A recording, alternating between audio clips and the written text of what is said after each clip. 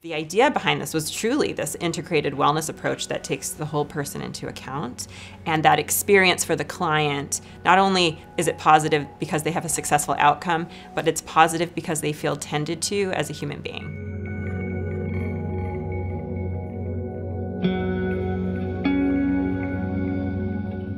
My name is Jennifer Steiner, and I am the CEO of Alsana. Really, what we decided to do was to bring together a group of the best eating disorder clinicians and physicians, and to design something different. Our servant leadership model turns the traditional hierarchical model on its head, and at the top of the pyramid, the most important thing that we tend to is our clients and their families and their support systems, and then at the bottom of the pyramid sits executives and leaders. So in that framework, we are here as executives and leaders only and solely in support of our clients. So I think what makes this model very unique and our history very special is that we brought together this group of folks, and I said, take a white sheet of paper, you guys, and I want you to design, based on all of your experiences and your learnings in eating disorders, like the best way of doing this. No ego,